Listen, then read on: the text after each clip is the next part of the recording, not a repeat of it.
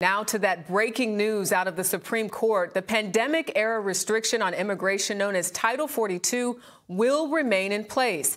President Biden says ending the policy is overdue. CBS's Manuel Bojorquez reports on what it means for migrants seeking asylum right here in the United States.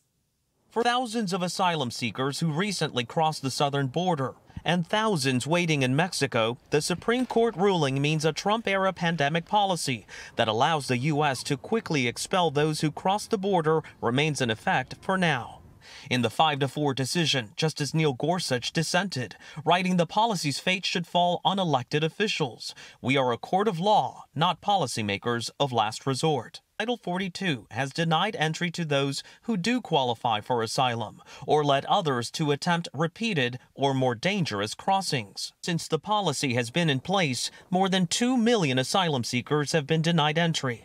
But 19 Republican-led states argued that lifting the policy would lead to an even greater number of migrants crossing the border into cities like El Paso, where shelters are overcrowded. We were there during a September spike in border crossings. We're inside El Paso's Migrant Welcome Center, which has been set up to accommodate the high number of migrants. Title 42 likely will remain in effect until the Supreme Court makes a final ruling, possibly next summer.